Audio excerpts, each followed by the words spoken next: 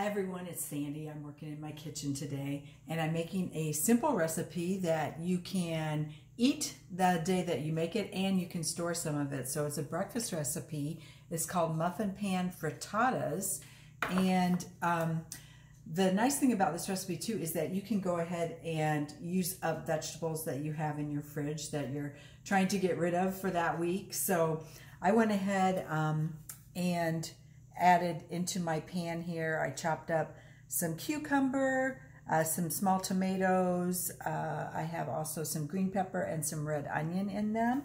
And I'll just show you as I chop that up, mixed it together. I'll just fill this last little tin here with the remaining.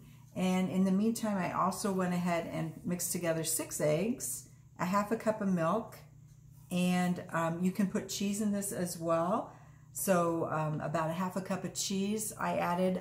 The recipe calls for a cup, but I was trying to cut down on the amount of saturated fat that you get per muffin. So with the 6 eggs, that's about 2 grams of saturated fat per egg. So between 12 muffins, that'll give you about 1 gram of saturated fat. And then if I cut that cheese down to half, that will be about another 10 grams for the recipe. So you'll get about 2 grams of saturated fat in each muffin if you're trying to watch that saturated fat.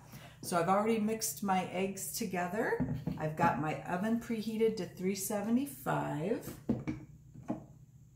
And again, a great make-ahead breakfast meal that you can refrigerate, you can freeze, and have breakfast for a couple days, several days, depending on the size of your family. And I'm just filling these cups here. And I will then bake these in the oven. I'll have to check the amount of time, but it's probably like around 20 minutes or so, I would guess. And you can see some of that cheddar cheese dropping into the pan as I pour this in there. And I'm going to be a little bit short. If you do end up that way, you can certainly take a spoon and spoon a little bit out of one of the fuller cups.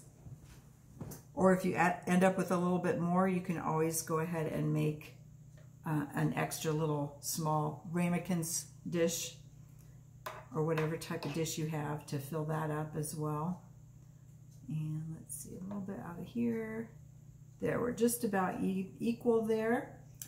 So I'm going to go ahead and bake these in the oven, and it calls for baking for about 20 to 22 minutes.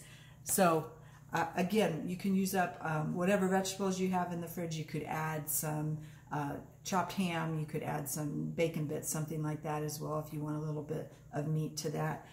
But I'm making mine very Mediterranean, and again, you can find this recipe on my Pinterest page or in our moderate carb diabetes booklet. Thanks for joining.